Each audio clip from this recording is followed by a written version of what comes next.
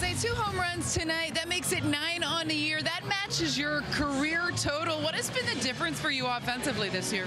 I thought it was a good win by our team. You know, we needed that one.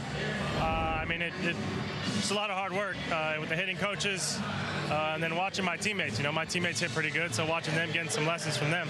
What have you changed in the batter's box this season?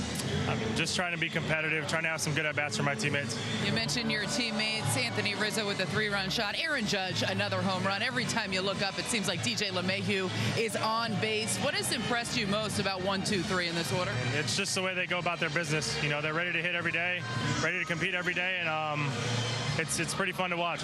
Another good outing for Aroldis Chapman. What's been the biggest difference in his stuff the last couple? I think he's just executing his pitches better.